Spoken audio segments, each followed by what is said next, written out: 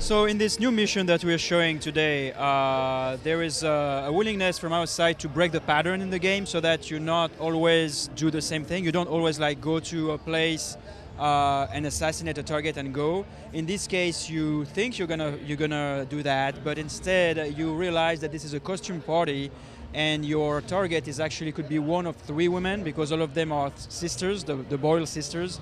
They're all wearing a mask. And so part of the game is going to yourself go into the party with your mask, so it's appropriate, and mingle around with people, talk, try to gather clues, and hopefully figure out who is your target.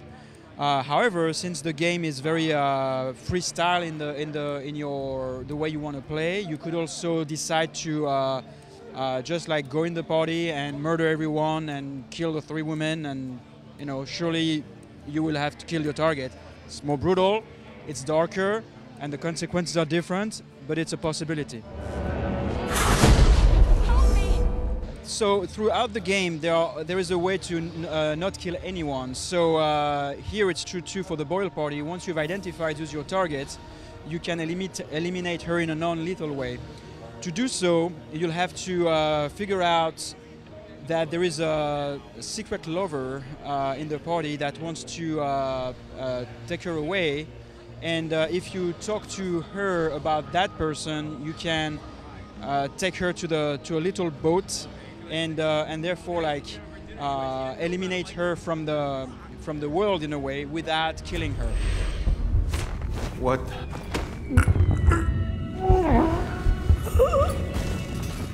Yeah, so aside from the very direct, action-oriented kind of playstyle that you could choose as a player, there is other ways, such as, if you sneak, if you overhear conversations, you use blink to teleport from, high spots to high spots, and then like take your target maybe by just like choking them.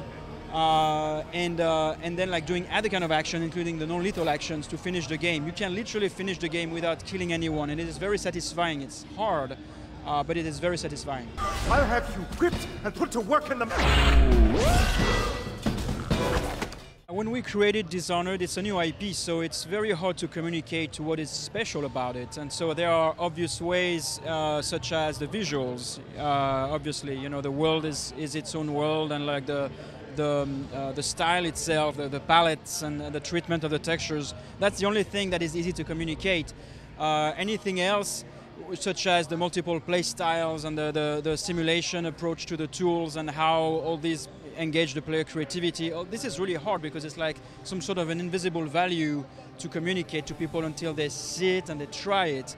So I think it was a challenge, and I think by what really we wanted to tell the players here is that it's a little bit of the game where you play your own way, and we provide you tools, and you get to explore the systems yourself and figure out your own play style. Being like totally brutal and kill everybody, or being stealthy and non-lethal, and therefore express your morality this way. I do think there is a French vibe, a French game design philosophy. I wouldn't say that every French game has got that vibe you're talking about, but I think, yeah, I mean, like obviously the Alone in the Darks and the Another World were really great, and they were inventing new things, really, things that were never been seen before. And I think like the sensitivity of the French developers is usually more towards the art and the emotions, maybe less on the production and packaging it as something that is finished and playable. In the case of Dishonored, it's really awesome because it's the association between a lot of European developers, not only French, but like European in general, and also developers in America. So it's been a some sort of an international collaboration where hopefully it will leads to the best results.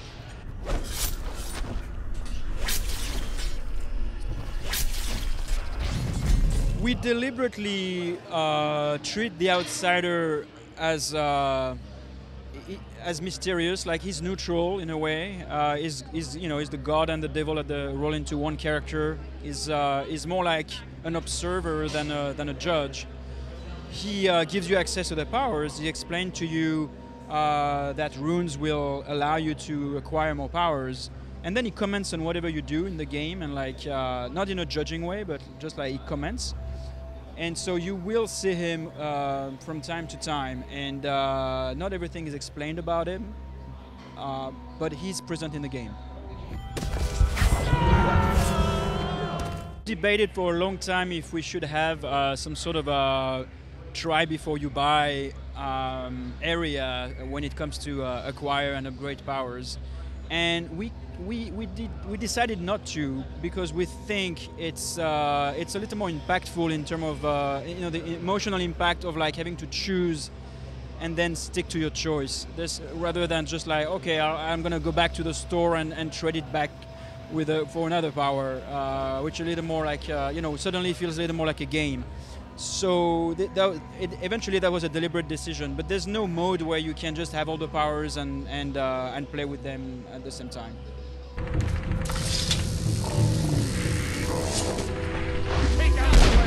Other than rats, fish, and people, you can possess dogs, river crusts, which is a monster that you will see in the game, anything that is alive and within distance. Never gets old. What is my favorite thing about the game is a really hard question to answer, because there are so many little things really that make this game for me, and some of it is, a lot is the sum of all those little things, and so the moment where you make a plan and try to act on it and things go a little wrong, but still you survive, and something awesome emerges from it because like of all the way the systems interact with each other and surprise you and makes the player feel like it was his own experience. That's really, fundamentally that's what I love about that game. Now, I could also talk about like the moment where you can blink to a target and assassinate him and see, feel the physical, all the animations, the way the contact with the target feels, and from a first-person standpoint feels really satisfying. So that is good too. You're a scandal in that mask. I like a man with poor judgment. Great voice cast for sure. We have Chloe from Kick-Ass, that who plays one of our key characters, the little girl that we see on the videos, and it was really fun to work with her. So and we have other actors too.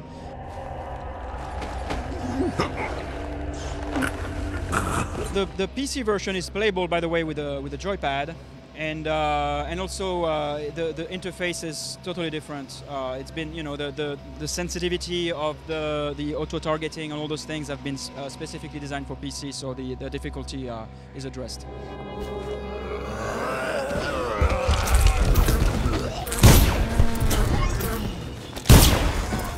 Dishonored comes out on October 9th for PS3, Xbox 360, and PC.